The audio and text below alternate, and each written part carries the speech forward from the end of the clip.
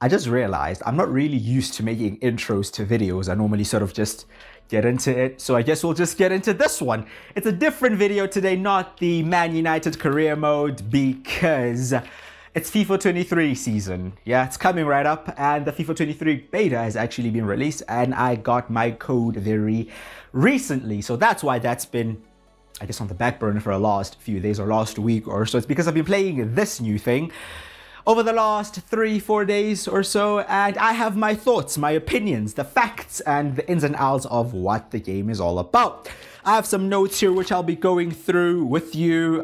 These notes I made as my thoughts were, I don't know, happening, or as I experienced the things that I wrote down. So it's like fresh, it was in the moment. So yeah, it's just authentic, it's just real. If you're going to enjoy the video, drop a like and maybe consider subscribing. Yeah, we will be back with the Man United career mode in 2 days or so. We'll be back. Just wanna, making some plans moving forward for what's coming up next, what will be the next career mode save, so on and so forth. But yeah, don't worry, we'll be back soon enough. So let's get into it. I think we'll start off with the visuals first. Firstly, the cutscenes and the build-ups and all those kind of stuff. They're amazing, I'll be honest. When I first saw it, I was like, well, this is a bit ridiculous, because it has like fans on the outside, fans going into the stadium, build-ups, all kinds of stuff. The I don't know what they're called, the stewards, or I don't know, the people that manage the pitch, preparing for the game, all kinds of stuff. There's a lot of cutscenes, there's a lot of different types of cutscenes for derbies, for specific moments throughout the game and throughout career mode. Yeah, there's a lot of them, and they're impressive. They just make the experience much better, much more alive, which is great. And the camera angles are different. They are new ones for on the pitch stuff, so things such as fouls, well, I was gonna say free kicks, like set pieces in general. There are like on pitch cameras, which at some point make the game feel a bit strange. Like the angle of the camera would suddenly change while you're playing the game, and it's a bit like, well, what's happening there? But yeah, it basically means there's a foul, advantage played, things like these. It takes getting used to, because at a time it's like, oh, it's a bit too much, but it makes it fun in the end. Then there's the pitch itself. They have this whole thing of they're making the pitch more alive, and I'll be honest, it looks more impressive, especially at the beginning of games. You can see the grass is in 3D. The crowds are also much more impressive. They are more alive. There's more variety in the crowd, so it's not like the same person every second guy. The crowds are more involved at goals. The ambience has been enhanced. The chants in certain stadiums are more involved. Like, you can feel like when a team is building momentum, you can feel the crowd get into it. If you're like a goal down and you score an equalizer towards the end of the game, you can feel the crowd really get into it. Yeah, there's a lot going on there. And the pitch itself, the whole thing of if you make a sliding tackle, you can see the grass go out and then there's like a mud stain there.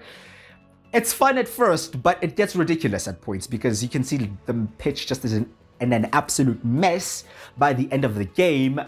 And that never happens in real life. That never happens, where you just see like lines of mud all over the pitch. I feel like that's a bit overdone. But if you look past that, the pitches are pretty impressive. Now, their gameplay itself. Firstly, set pieces. They're interesting. At first, they seem very difficult, but they're definitely going to be more difficult for casual gamers, for people who are not really football fans or play football in general, because when you strike a ball, right, at a free kick, you essentially select where exactly on the football itself you're going to hit it. So obviously, if you hit it towards the bottom of the ball, there's going to be more lift to it. If you hit it towards the middle, it's going to be more of a knuckleball. You select if you're going to hit it with like an in-swing or an out-swing, or depending on the foot of the player that's hitting it as well. It can be overwhelming, but yeah, it's actually more fun. It's actually more fun. It gives you more variety on set pieces, direct free kicks as well. Penalties are, I feel like they're a bit more simplified, because that doesn't exist on penalties. It's only on free kicks and corners. But on penalties, I still really don't understand how it works, because it's essentially you wait for the timer to go green. It goes from like green to yellow to red, and then you just wait for it to go green. Then you press the shoot button and then you select a side, but there's no indicator on where exactly you're putting the pen. So you can only select a side and the power. So yeah, there's much less control on those, unless I just don't know how it works yet. Now more on the gameplay. Mate, how do I explain this? I feel like EA are caught between making this a football simulation game and making it an arcade game. Because things such as the hypermotion stuff, you can see that that's more simulation, right? They're trying to make it more realistic. The touches on the ball, they look more authentic. However, the game is played at such a high pace that there are a lot of glitches because no real footballer moves that quick or makes touches that quick. So for example, one thing that I've noticed that they've really worked on is like the first touch. That's like a big deal. So if you're passing the ball towards a player and you're essentially directing where you want the first touch to be, like if you're moving it towards the right, they'll maybe take a touch on their left foot towards their right foot. Or if you're sprinting and flick it right, they'll take a first touch ahead of them towards the right. And it looks good up until the glitches start to kick in, right? Like if you're passing the ball around your center backs and there's no pressure on them, fine, it looks great, it looks amazing. You can see the animations are updated, there are more animations and it looks like a sim game. But when they start dribbling towards your fullback and it's one-on-one situations or it's in midfield where there's a lot of players involved, there are a lot of glitches. There's a point where players will be dribbling on the ball and the ball's behind him. And it's kind of like you can't win the ball because he is dribbling, but the ball's behind him. And there's a lot of that. Honestly, my first impression, it's a bit extreme, but my first impression after the first maybe 5-10 games of playing this was like, this is the worst FIFA gameplay I have ever played, I'll be honest. It's frustrating. It's frustrating. At points it's too slow, at points it's too quick. It's very inconsistent. Maybe it's because it's basically a demo, it's a beta, it's not the full game. But there are many parts of the full game. And things such as gameplay, I don't think it really changes with an update because it's more of the engine and the hypermotion stuff, it's not really gonna change. So it's gonna take some getting used to. It's gonna take, well, I guess in my case, because I play mostly offline, maybe using some sliders, I've been testing some as well, to try to desperately help this game because, bro, it's not good. It's really not good. Other things I have noticed is it's more difficult to dribble past defenders. It somehow is easier to play past them like with passes, like play past a team with passes, but it's more difficult to dribble past a defender one-on-one. And that could be a defender, that could be a midfielder. It's much more difficult because again, there's emphasis on that whole first touch thing where like any touch really, not just your first touch, but any touch is very important. Because if you flick the stick towards the left and then towards the right, he's going to take a touch towards the left and towards the right. So if that first touch towards the left isn't on point, you're going to lose the ball every time. You can see the difference with playing with high quality dribblers and players who can't really dribble because you can see the speed of the dribbling, you can see the control, the close control. So stats such as ball control and dribbling are very important if you want players who can beat a man. Defenders are also, well, the quick defenders are fucking quick, bro. I can't lie. Like, you could be through on goal and then my man's just going to close like a 10-yard gap. So that's what I'm saying. At some point of the game, pace is overpowered. But then again, at some point, it's like undervalued because if you're through on goal, there's no way, and if you're a relatively quick attacker, there's no way a defender that's 10 yards behind you should be catching you because they have to accelerate while you are already sprinting. But that happens. Now the team AI or your user AI, basically your teammates, yeah? If you're not controlling them, especially defensively, they're useless. They are absolutely useless. They don't track runners, especially runners from midfield. So one thing I noticed is I am always conceding goals against midfielders instead of attackers because I keep my defensive line relatively good. I am very good at like jockeying players and stuff, but if they are making runs from midfield and my midfielders are not tracking their runs, I can't really do anything about that. And that happens in almost every game. In almost every game, fullbacks are overlapping. They're basically isolating your fullback in 2v1 situations and your winger just never tracks back. He just never does. So that's like they score the same goals. It's very repetitive. It's always playing it out wide, then cutting it inside, then there's a runner from midfield, and then they score because your midfielders are literally just standing there watching him run through. I have hope that that's something they can update they can fix with updates is what I meant to say. But as of now, it's pretty bad. I've tried some sliders. The one option that I've tried the most that it seemed to work, well, relatively well, is the line length. If you reduce that, it reduces the gap between your midfield line and your defensive line, which, you know, that half space in there is reduced, which means there's less room for that to happen. But bro, you're basically compensating for what EA have made, and you're not really gonna fix all that much. But like I said, there are many animations that have been added, especially to the goalkeepers as well. They make different kinds of saves. They still have those moments where the keeper is diving, but then he retracts his hand and the ball goes through. It's frustrating. But yeah, they have added many more animations which make the game, it just looks better. Like what I'll say is the game looks better. Like if you were watching the game or watching someone else play, it looks amazing. It looks fun up until you play it and you realize that the players just don't do what you want them to do. The AI is useless. It's difficult to beat defenders, like I've said. The passing is a bit too easy because the opposition midfield doesn't track runners either. You know, I've had to make certain adjustments again to make the game more challenging in terms of a passing perspective, such as passing with like manual passing instead of assisted or semi-assisted, to just make it more difficult, bro, because you can just ping it one time passing throughout the team, even on legendary difficulty, and just pass through the whole team and make it to the other side and score goals. So I hope they somehow make it more challenging. Now, I've also tried career mode a bit. A lot of features added, and one feature that I have liked that I actually didn't realize was going to be added is the whole real managers thing, where you can play as a real manager, essentially, play at any club as a real manager. And that's a good thing for me because, I don't know, I've been doing that for a while, but I've always had to create the manager, and it has taken me like a while to create the manager, you know, look up pictures, look up ways to create the manager. So that's very good. It's very good. The real managers are in the game. Not all of them. But that's because maybe it's just the beta, right? Maybe they'll add more of them because, as an example, the Juventus manager, Maximiliano Allegri, is not in the game. So maybe they'll be added. The game, well, Juventus, the team, are in the game. That's if you don't know, the real team. I assume the real stadium will be. It's not in the game as of yet, but I'm sure it will be by the time the game launches or with a later update or something. But yeah, not all the managers are in the game, but there are many managers in the game. Even for leagues that aren't even licensed, right? Like fucking Saudi Arabian league, you know, all the managers are there. I don't know if they're the real ones though, because I don't know any manager there, but there are names and then there are pictures. Others don't have pictures, but yeah, you can essentially play as a real manager, bro. And in career mode itself, well, transfers are a bit different. Yeah.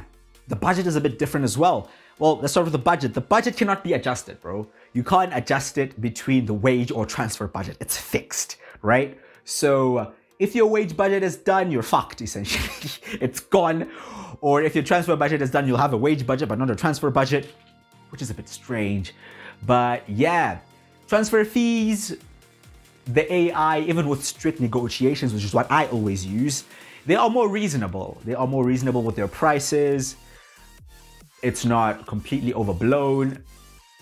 Sometimes they'll just be ridiculous. So I really do think the AI takes into consideration like contract lengths of players. I really think so. Because certain times they'll just want like an insane amount of money, which is overpricing the player, and they'll just not budge at all. But then at other times, they'll still be a good player, but then they'll take like quite a cut. Like if a player's value is 25 million and they have 2 years left, they'll take like 15. Whereas if a player has like 4 years left and their value is 30, they'll want like 50, 55. It's something I've realized. So yeah. And then on top of that, after making transfers, there's like a rating now that you get. Basically from like, it's an assistant manager or some sort of board member that oversees transfers. They basically look into your transfer, they give you a rating, and then they give you like a report on like, okay, you could have saved this much money, or you did well because you have saved this much money on this transfer. Maybe it's like, okay, this is a position we desperately needed, or you could have spent money on a different position because, you know, so then they give you like a rating between like an A and an F. And I don't really know what that means because it doesn't seem to affect basically how close you are to being sacked. I don't know, maybe at some point it does. I haven't played any career mode very deep or anything. I've just like tried the new features out. But yeah, there's a rating essentially for every transfer you make, which is kind of cool. And there are new cutscenes after signing a player. So There's a lot of them. There's a lot of different ones. I didn't want to go through every one of them because, you know, I'd like to save some for the future for me to see for the first time as well. But I saw the cutscenes. So like if you sign a player, he'll be there coming in, have his medical. It'll show the player having the medical, signing the contract. I presume if it's a big signing, they'll be unveiled. I think I've heard something about that, but I haven't seen it because I haven't done anything of the sort. Also, if you sell a player, you'll see a player leaving, kind of looking a bit depressed, but yeah, you'll see a player leaving with their bags and everything and that kind of stuff.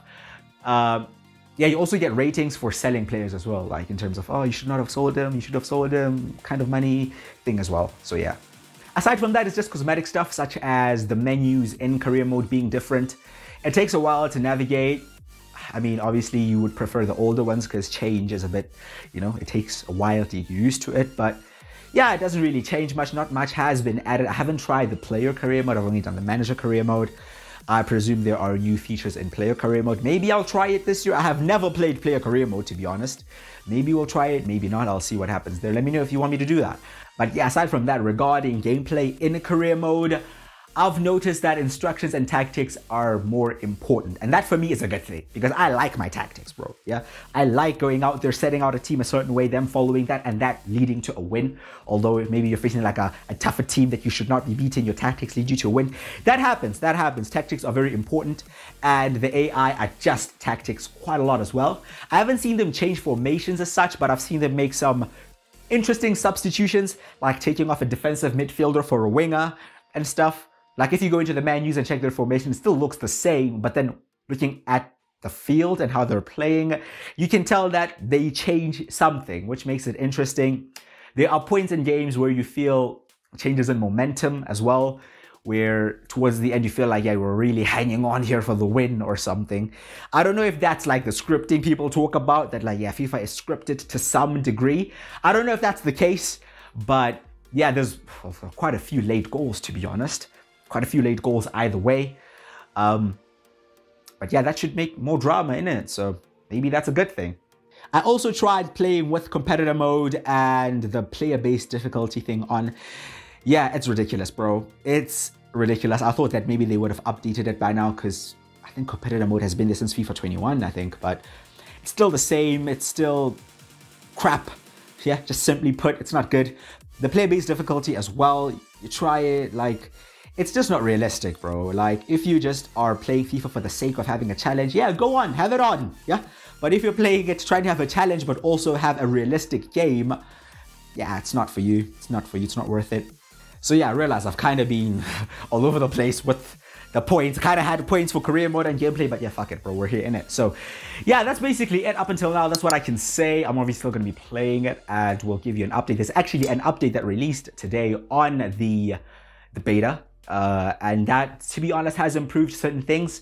There are fewer glitches with the whole touches and dribbling thing. There are fewer glitches, but they're still there. There's still way too many, bro. Like, before it was borderline unplayable. That's me saying it's the worst gameplay in FIFA I've ever played. Right now, it's still pretty bad. It's still pretty bad, bro. It's still pretty bad. I'll probably never get a beta code again, but it's still pretty bad. But it's playable. It's playable with some sliders, you know, trying to slow down the game a bit, fixing things, trying to change things up a bit. Yeah, it's playable to a degree, but it's not great. Really hoping there will be more updates, well, or at least some sort of changes towards the full game launch next month. Hoping so, but at the moment, it's not great. I think the beta is running up until the 1st of September. So if there's anything specific that you want to know or you want me to test out, let me know and then I'll do just that and I'll let you guys know. Like I said, I will be back, yeah, with the Man United career mode. We'll be back with that. Stressful save. Yeah, we'll get that done. I think I'll be playing one more season at least with that. Hopefully we can get into the top 4 on that. But yeah. Check it out if you haven't. Drop a like on the video if you have enjoyed. Let me know your thoughts in the comments if you agree with what I've said, because there are certain parts which are my opinions, but there are certain parts which are just real and is what's happening. Let me know your thoughts in the comments. Drop a like on the video if you have enjoyed. Please consider subscribing. I would greatly appreciate that. I've been Glitchy. I'll see you guys next time.